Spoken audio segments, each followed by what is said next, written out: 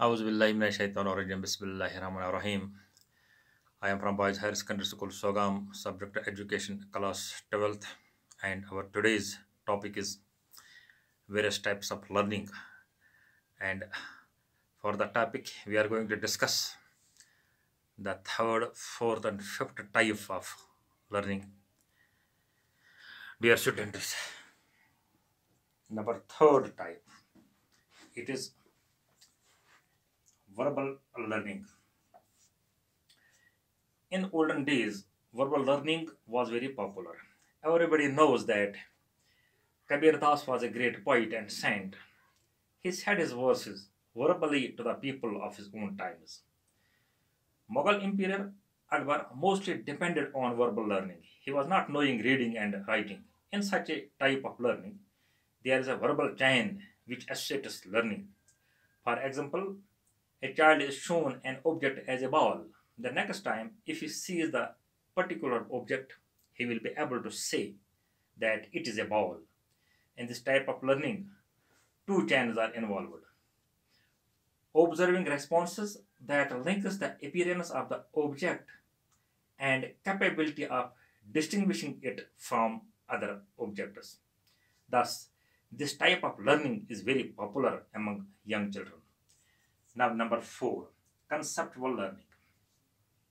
When mental capacities are sufficiently developed from its own ideas and concepts, it is known as conceptual learning. This type of learning also makes clear the process of memorizing of various words, knowledge of different symbols and abstract ideas, etc. The learning becomes one that is power of thinking and judgment developed. The person is now in a position to solve his day-to-day problems on the one hand and life problems on the other. Number 5, associative learning. Conceptual learning is helped by associative learning. New concepts are associated or linked with the past concepts. In this learning, knowledge tasks are presented in such a way that they may be learned by reason of their association. The name of a village like Kishanpur is remembered on account of its association with the name of Lord Krishna. Ganga, a girl's name, may become easy to remember in a pure association with the river Gangas. Associative learning based on the assumption that ideas and experiences reinforce one another and can be linked.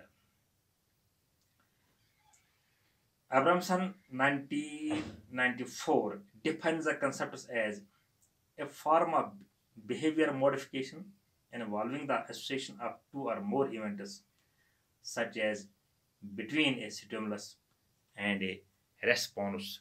Thank you very much.